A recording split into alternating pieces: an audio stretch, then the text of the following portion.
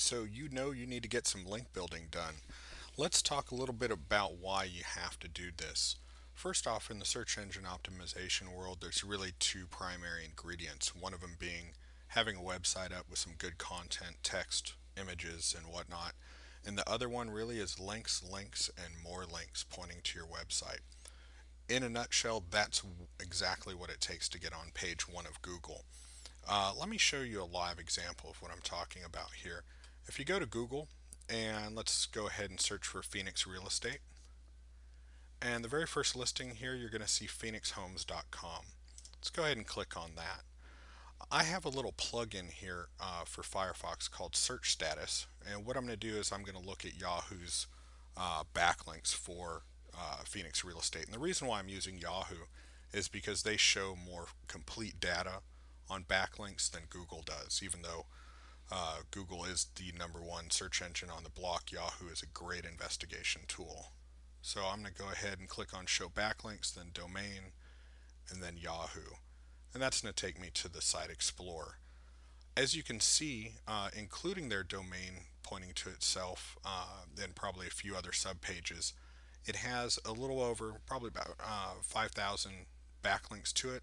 Let's go ahead and say accept from this domain, and it still has 4,811 links pointing to their website. That's really clear evidence that linking works. Let me scroll down. You're going to see there's a link from a directory there. There's another one from a directory. If you scroll down, you also start noticing that there's some backlinks coming in from blogs, which definitely work and helps in the overall linking scheme. So, where do you get started? That's a big question.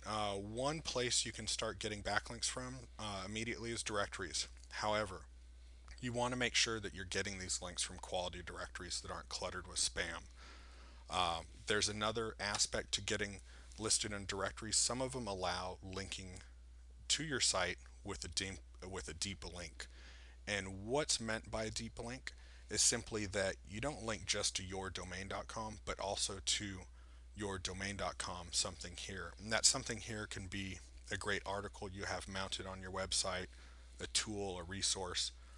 And why that's important is simply Google would look at a website and say you have 1,000 links and it's all pointing to your front page. Say you have another mirror site and you have a majority going to your front site, but say you have a couple hundred pointing to a subdirectory. That raises a really great quality signal with Google. They like to see some deep linking happening because it looks like your site's more authentic and you have some real value built into your site, not just a sales page on the front. Another place you can get some backlinks is with the use of article marketing. And what that is simply having some writers write some articles, submit them out to article directories, and it points backlinks to your site. So it's another great way of getting backlinks. Let me show you a quick example of the power of that. I'm going to go to Google and I'm going to type into how to add audio play button.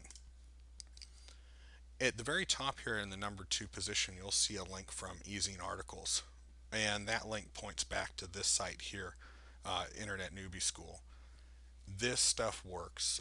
And the reason why I know that this actually generates traffic because I happen to own these two.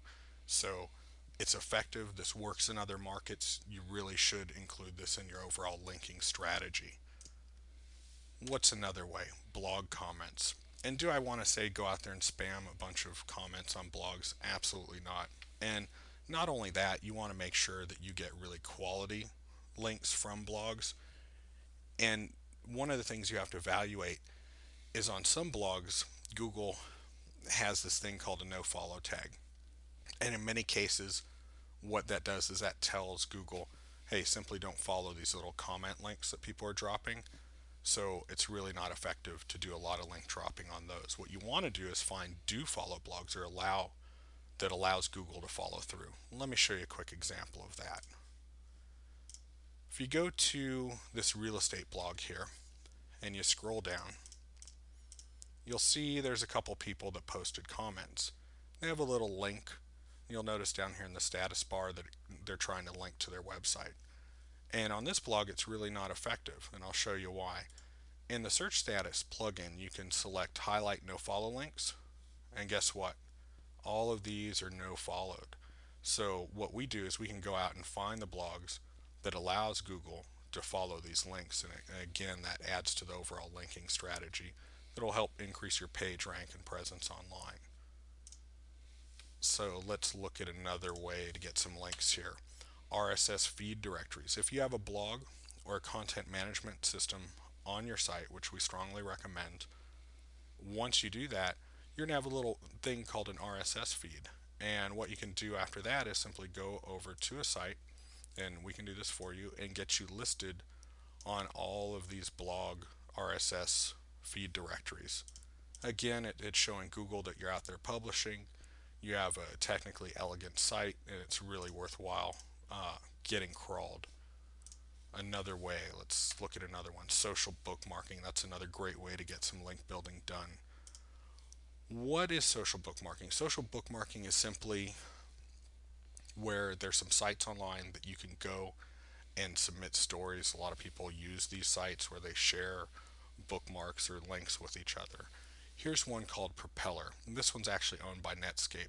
If you look down here in this corner, it shows that it's a page rank of 8, which is really a heavily ranked website in Google's eyes.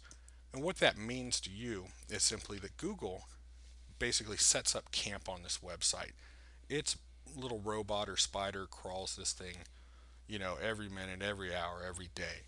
So when you get links posted on here, what happens is that these little links will follow through to your website. So it's really important to add in social bookmarking. There's over 100 of these things, and it's worth doing.